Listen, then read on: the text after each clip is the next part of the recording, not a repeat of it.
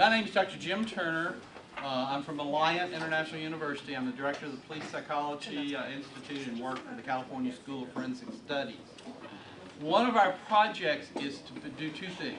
Number one, to build a digital archive of experienced police psychologists and to capture as much of that information as we can digitally so that we have it for the future, because there is a big group of people who over the next 5 to 6 years will be retiring, are already beginning to kind of cut back.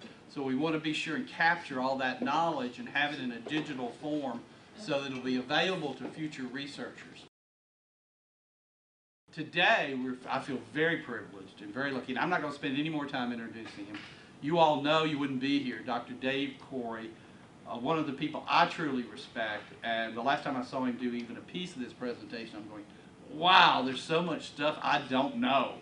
And so I hope in the next day and a half there'll be a lot of stuff that you didn't know that you now know. And there's certainly no one better to give you this training and this direction than Dr. Dave Corey. Dr. Corey?